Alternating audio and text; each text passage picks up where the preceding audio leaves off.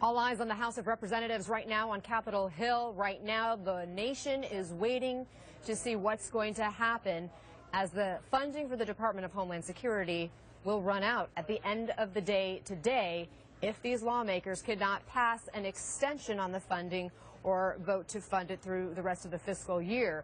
Right now, I can tell you that the House has called a bit of a recess. They've voted to have the discussion in a conference to try to come up with some kind of a compromise that will get past the House. And I want to bring in Congressman Swalwell, a Democrat from California, who is on the Homeland Security Committee. Thank you, Congressman, for joining us. We just spoke to one of your colleagues, the Republican Congressman Luke Messer, who said that they sent this bill to conference. Take us behind closed doors. What is going to come of these negotiations? Will it get passed? Well, Anna, the American people are hoping that these negotiations produce a Homeland Security Department that is funded for longer than this evening and certainly longer than the next 3 weeks. You know, our enemies, they have plans to attack Americans beyond the next 3 weeks. And so to protect Americans, what we can do is fund the Homeland Security Department for the rest of the year and take the uncertainty out of our own personal security. So will you vote to pass this 3-week extension?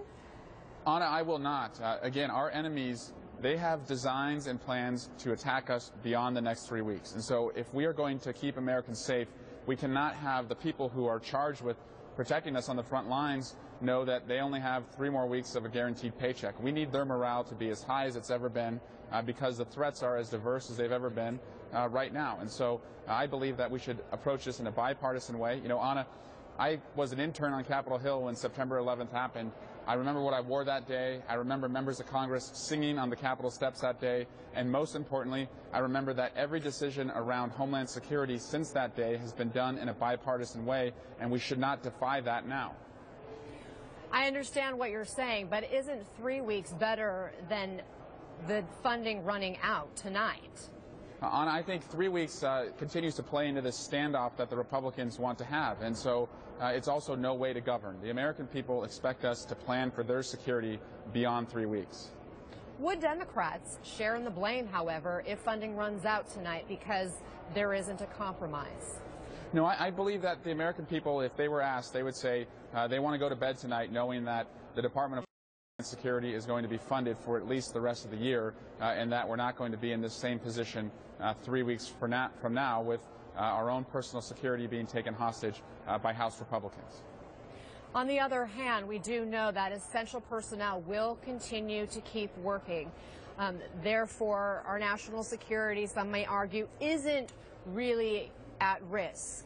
Explain how this would affect our national security. Sure, Anna. And what's going to happen is approximately 100,000 people who are charged with detecting whether an explosive gets on an airplane or whether somebody's crossing the border, they're going to be asked to continue to do that job as the threats continue to escalate. But what they're not going to receive is a paycheck. And with costs all around us continuing to rise, you can imagine how devastating that will be to their morale. And I want the person who's checking for a bomb on an airplane to not be worrying about whether they can provide for their families at home. I think most people would agree with you on that, but yet it still seems like there's a blame game between Democrats and Republicans pointing fingers at each other on this issue. Congressman, where are Democrats willing to compromise? Well, Democrats are willing to separate the issue of immigration and Homeland Security funding. I think immigration deserves a spirited debate on the House floor, but I do not believe the American people want to take the immigration debate and mix it up with our own personal security. And so if we separate those two, I think Democrats are happy to do that, but we are charged principally that it's the first sentence of the Constitution to provide for the common defense of the American people. Congressman Swalwell, thanks for your time. We appreciate it.